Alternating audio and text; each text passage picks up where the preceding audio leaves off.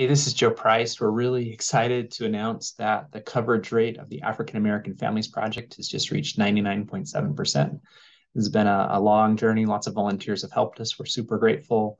We're down to just that last little bit. It's about 5,000 families that are left, and they're hard. So, what we're really asking is if some volunteers that have advanced family history skills can help us with these final families. I'll go through some examples, but really, we just need people that feel comfortable either adding a new family to the tree, handling difficult cases where maybe two families are on the census together, just whatever needs to be done to get the family on the tree. So let me show you how you can access these families, and then I'll show a little bit about how I do it. But really, I can't cover all the situations in this video.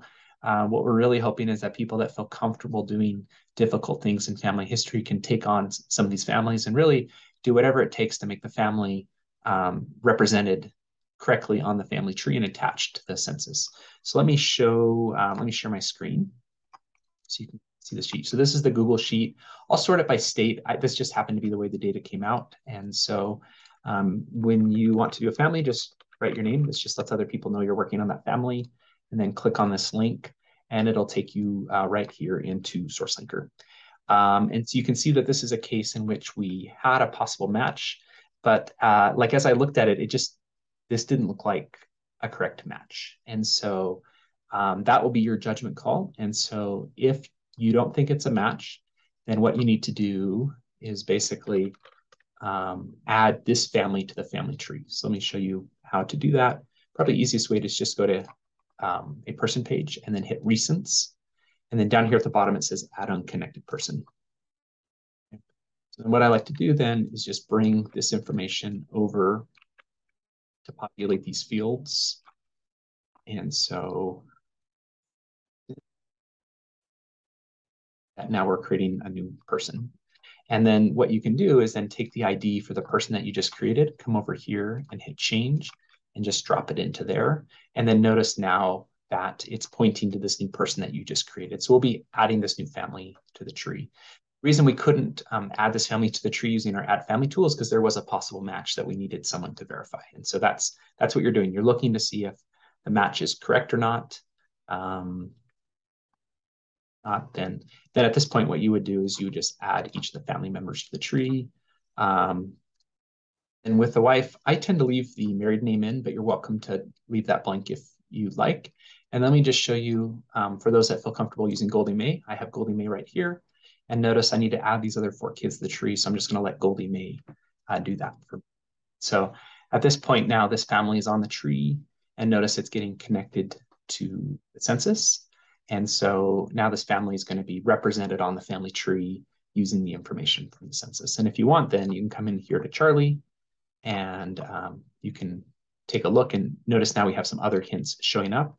And so if you want, what you could do is maybe start working through some of these other hints and attaching a second source and other things. So you can see here, this is kind of cool that, you can see all these people lining up really well, living in the exact same city. It's not clear why Jesse didn't show up in the 1910 census, but notice here that I can use Goldie Mae, and Goldie Mae will attach that second source, and then it will add all the kids up until the 110 year. And really, if you want to do more with this family, you can. We could attach the 1930 census. We could go on Ancestry and see if maybe we could find the maiden name of Rosa. Maybe it's passed away, in which case we can add her. But at this point, you've really done what we wanted you to do. And so then you come in here and just put a 1. So that's how you do it. And you can check out as many as you feel comfortable doing. Let me just show you 2 kind of interesting cases. So here's one, and I just marked this as wife's family because you can see here's Judy living with her husband, William. And in fact, her father and mother in the home and also her sisters. So this is actually like a 3-gen family. So let me show you how to do this. So again, I can use Goldie Mae. And then the really neat thing about this record is now I have a maiden name for Judy. And so I'll show you at the very end how to go and change her maiden. Notice here, we're also getting her sisters. Now, Narcissa, I'm also going to change her last name because she's here as under her married name. Now, notice we have all these grandkids down here.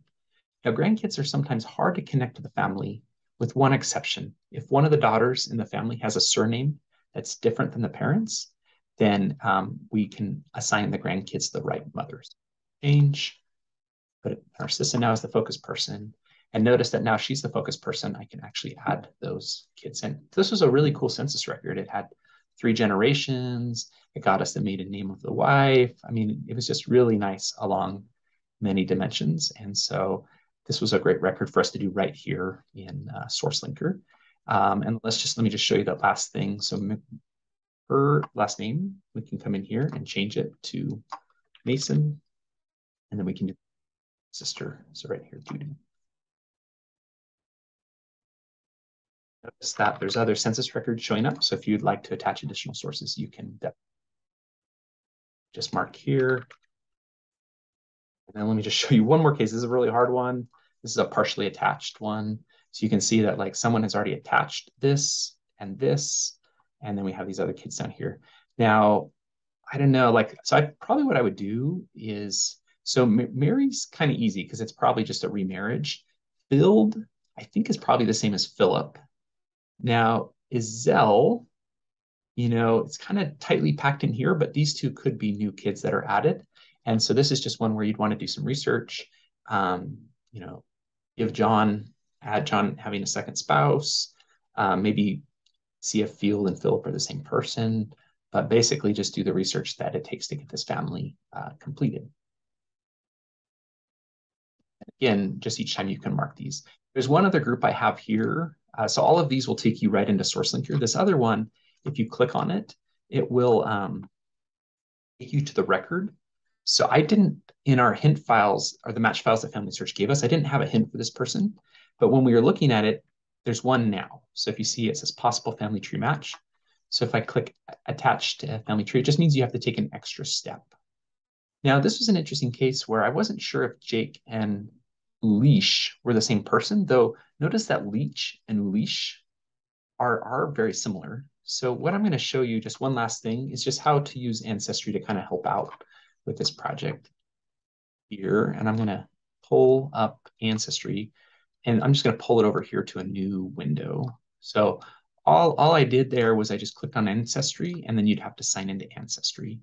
And I saw this Social Security record that had, this unique name, Elish. Then, as I'm looking across here, I can see sometimes it's Elish, Ulysses. But one thing I like to do is just go see if there's maybe a public member tree down here. So there is this public member tree that looks like a good, fantastic match. And notice it says Ulish, Leach, Bronston. So if we come back here, then what we would actually want to do is just change Leach to touch there. Oh, and let me move Jake back in there. So notice here, now I feel really comfortable about this. And notice that Fanny Phelps shows up right here, which is very close to Fanny Phipps. And so at this point now, I think that this is a match. And so I'm just going to let Goldie make. And then this might be a great family where I could do a little bit more research. Now, this is great where it's saying, here's a possible match. So again, I might be able to use this record over here to just, double check it. And we have a Jacob Bronson. I think that one looks like a pretty good match. And so each time then I can kind of, let's bring Goldie Mae back. Okay, it looks like, and so what's probably happening here is that once I merge the parents, I'll be able to get all of these, but we can also just bring them in here kind of one at a time. Roy, notice each time we're getting the same 2 parents. Okay, so I'll probably, so I'll finish this family here in just a second. But again, once you're done, then you just, so I just want to say thanks to all of you that have been helping with the project so far. We basically went from 4% to 99% over the last couple of years, and we're really close. We think we can hit 100% here in the next few weeks, and it's really just a function of how many volunteers we can get to help us with these last few families. So just know we're so grateful for your work, and feel free to reach out to anyone that's good at family history that might want to help us with these last few thousand families.